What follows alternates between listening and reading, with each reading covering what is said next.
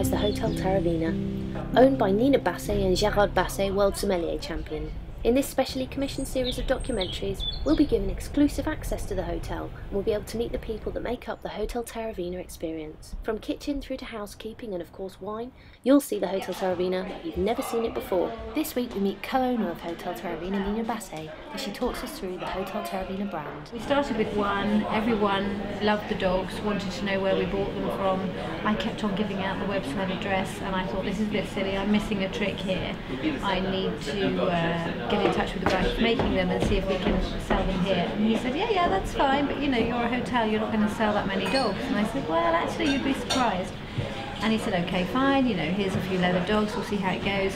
And they all went within days. And so I called him back and said, you know, I need some more dogs. And it turned out that we were selling more than any of his retail places. And so it kind of mushroomed from there. And he introduced us to the various fabrics that he did. And we loved the candy stripe fabric because it goes well with the whole image of Terravina. And this is a new thing that we're asking him to develop, which will be eventually a bottle doorstop.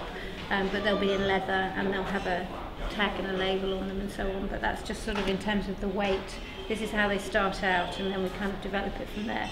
But this is the new fabric, so all the dogs will be in this fabric as well. And we have puppies and mini puppies that we use up in the rooms, which makes a big difference to the bottom line, so it's great.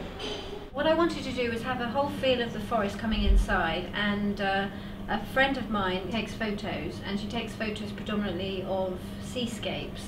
And I asked her if she could take some of the forest, but I didn't want any ponies or deer or anything that was sort of cliched forest.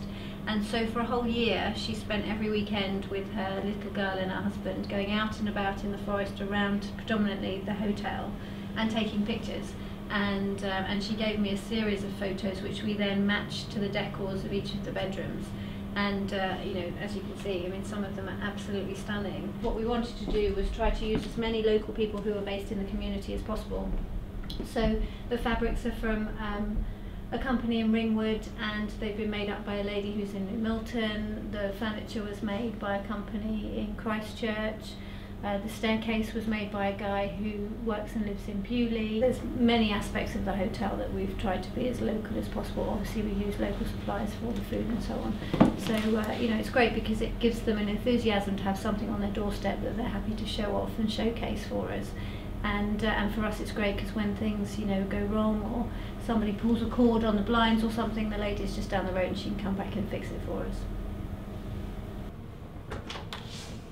So this is my favourite room, the reason being because when we first had the building, this room was the worst room in the whole hotel.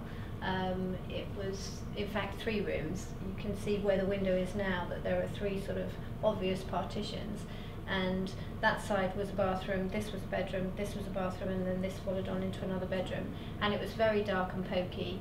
The ceilings were really low, and just by chance one day one of the builders hit the ceiling with a hammer and made a big hole, and we could see that actually the main ceiling was much further up than it is, or it was.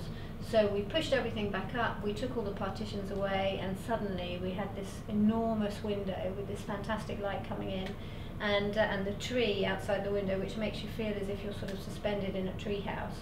So this room sort of started off as being horrible and became, I think, you know, one of the nicest in the hotel.